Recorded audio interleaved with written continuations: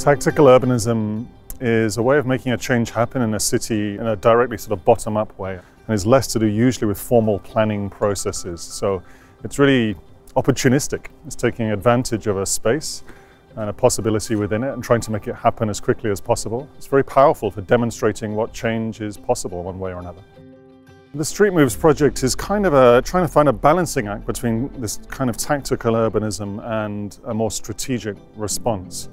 What we're trying to do is understand how would we flip all of the streets in Sweden to be healthy, sustainable, vibrant places full of life, different types of mobility, all the kinds of different applications, if you like, that we can run on that old hardware that is the street.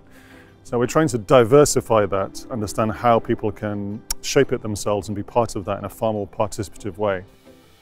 What we have done is actually, we call it the urban boardwalk. We have got inspiration from parklets. I saw it first in San Francisco, and from there we have thought how we can use that kind of idea and get out on streets in Sweden. We have tried different kind of solutions, e-scooter parking racks and bike parking and benches. And then we will also have planters to see more greenery on the streets. We have also thought about solutions for delivery boxes to put out on the streets, carpool solutions, electric charging for cars, and we are looking into the social interaction between people. We're looking into culture and implementing more of a vibrant street life. So we try to reflect on those different functions that the street should be and what kind of applications we can make to encourage that. We built all of these streets in the 20s or the 30s or the 60s or the 70s, and we haven't really evolved them.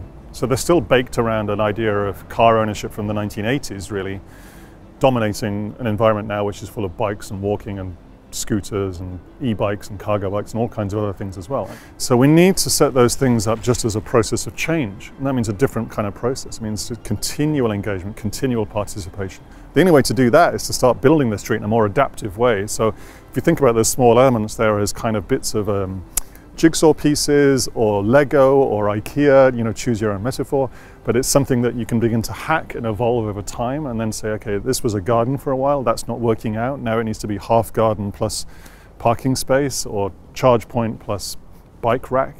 That's a certain kind of design in itself, which is designed to change.